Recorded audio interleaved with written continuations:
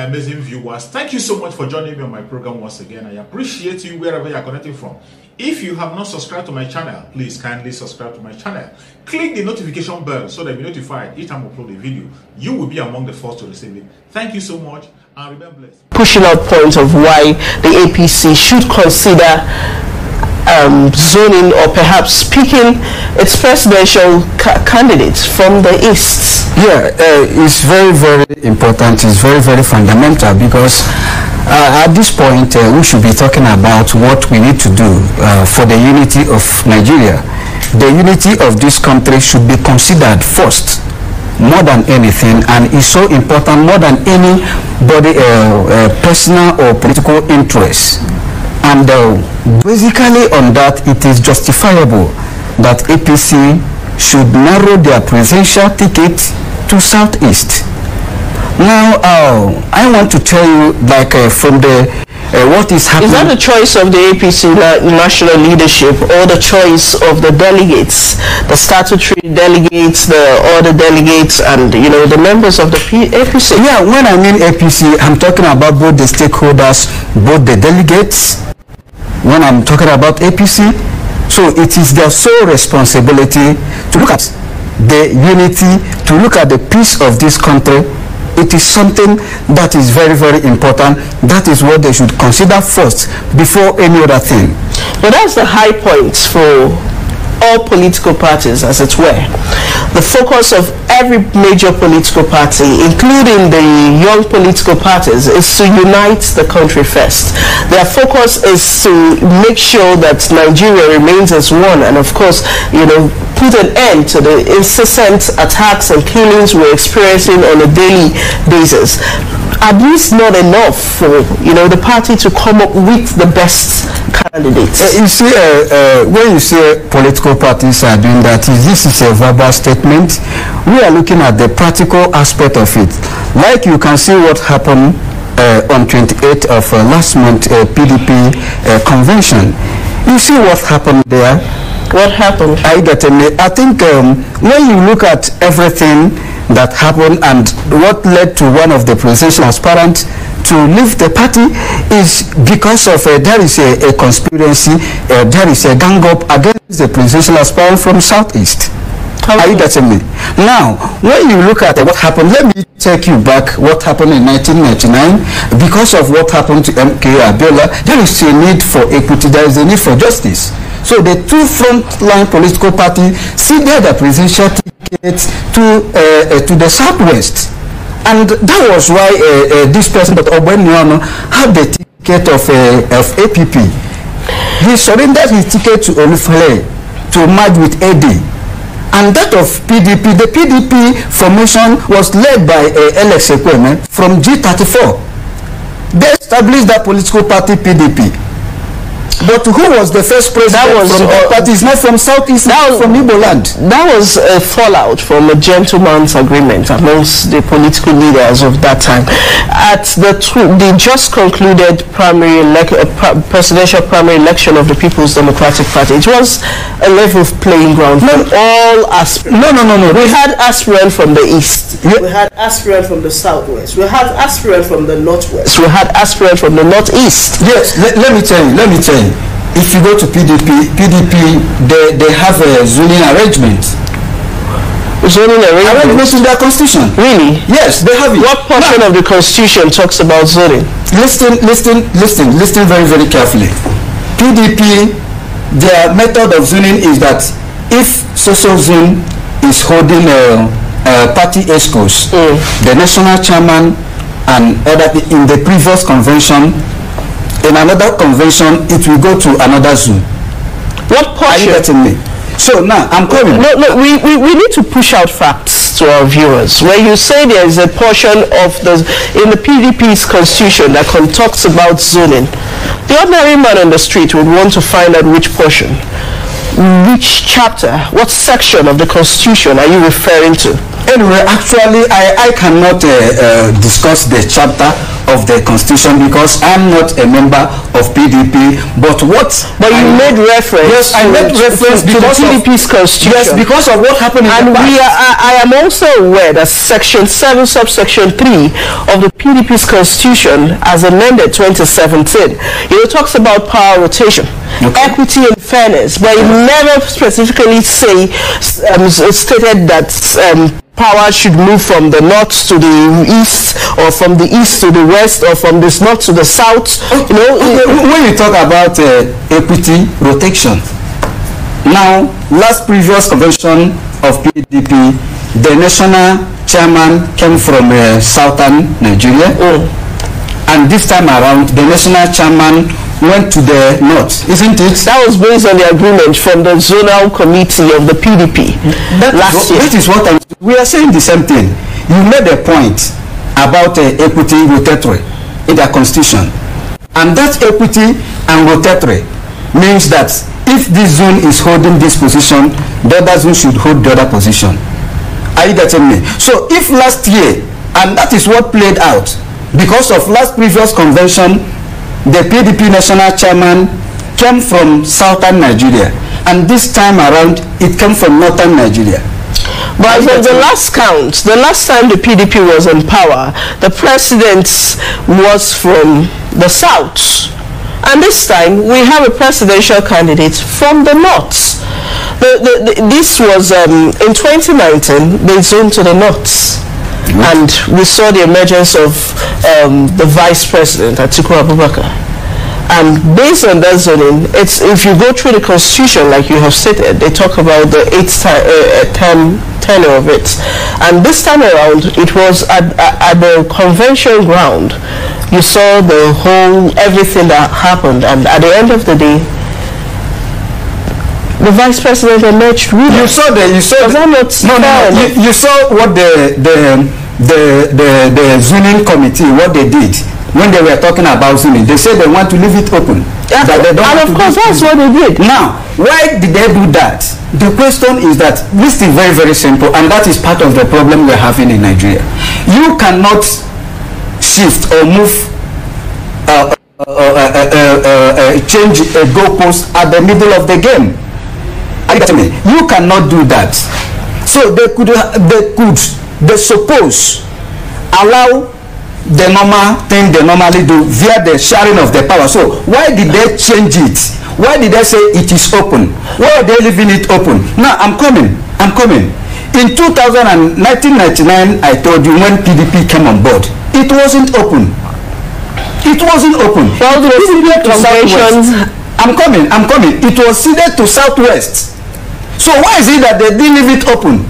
If they left it open, the people that even formed PDP in 1999 election, they surrendered that ticket to the Southwest. But because they stopped the Southerners from contesting at the legislature. They did not contest now. The Southerners did not contest. There was an agreement. There was an agreement to give it to them, and a lot of what agreement are you talking about? This agreement, because of, I told you that in Nigeria today, what we need in this country is fairness and equity. No. I'm coming. Before you make that point, when you push out a claim, you need to substantiate that claim. You said there was an agreement. There was an agreement. Are you referring to? There was agreement to ensure, because of what happened to MKO Abiola. Are you referring to 1999 or yes, the just concluded? I'm giving you a historical fact. What happened in 1999? Why presidential tickets of the two frontline political parties was ceded to Southwest? Was there an agreement? There was an agreement because of fairness and equity. And I told you that because of what happened to MKO Abiola.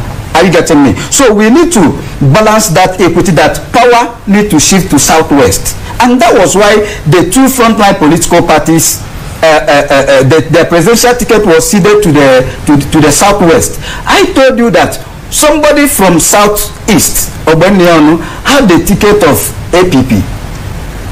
Are you getting me? Then what he did is to merge with the AD of Olufele and surrendered that presidential ticket to Olufele from Southwest. And that was why Obasanjo became the presidential candidate in PDP, while Olufele fly the ticket of AD and the APP in order to satisfy the Southwest. That was what the Southeast did because of fairness and equity. And Obasanjo finished the 8 years. Power moved back to the northern Nigeria until what happened under the PDP, right? Yes, under PDP. Until what happened to the former president Musawa Adua happened. Then Goodluck Jonathan took over and finished the tenure and contested in that 2011 and won. Are you getting me? Then in 2015 he contested again and lost the election.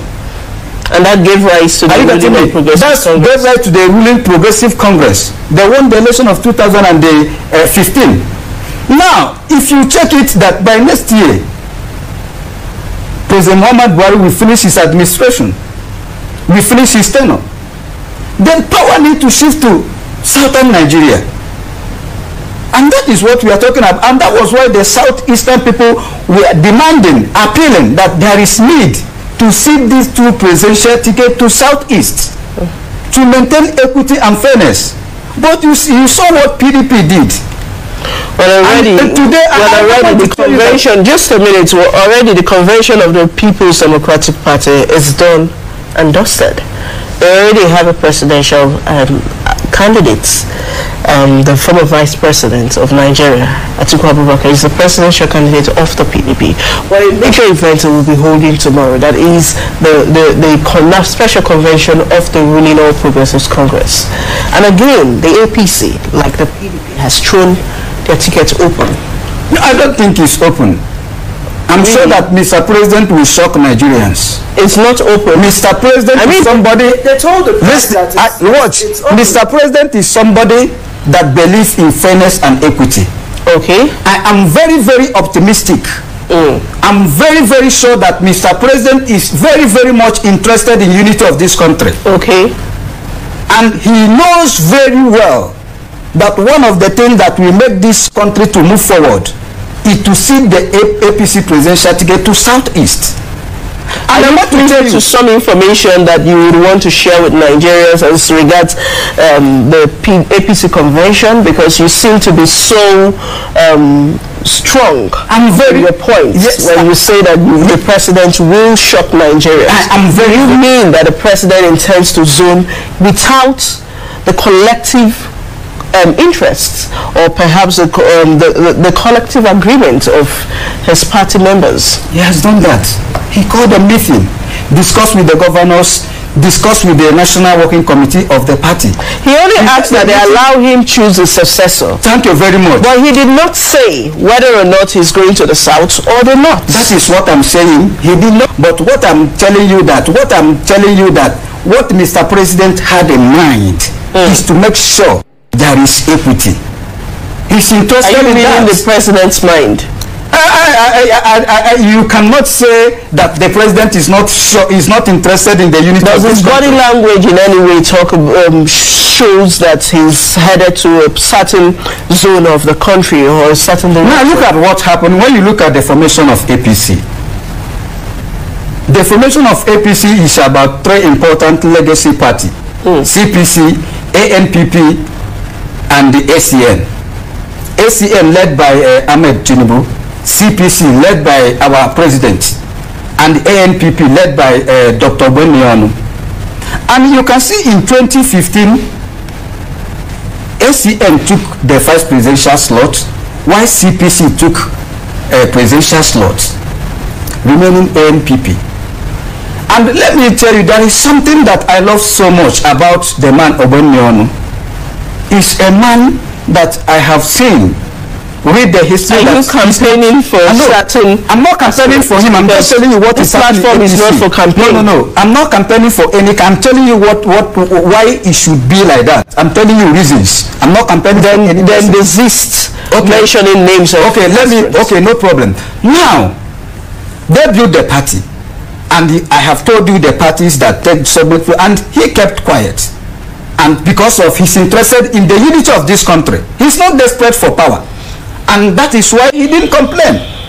And he has no reason to complain. His interest is to move the party forward. 13 names on the list. 13 presidential aspirants are expected to slug it out tomorrow. Yeah. You know, all of these aspirants are from different zones of the country. Good. Whoever picks the tickets, shouldn't we be more interested in Nigeria than individual? No, you should be looking at, like I have told you, you know, there are some songs that is so common in Nigeria. The unity of Nigeria, peace and progress, love and whatever. And I want to tell you that what will characterize all these things is justice. Just one word, justice. If you look at the six geopolitical zones in this country, Southeast is sustained in presidency and also Northeast. Northeast is in the northern Nigeria. Southeast is in southern Nigeria. Are you getting me? Yeah. Now, every other geopolitical zone should be looking at justice, that we bring peace in Nigeria, that we bring love in Nigeria. Now, the North is finishing their 8 years. Power should move back to southern Nigeria. You just made a point.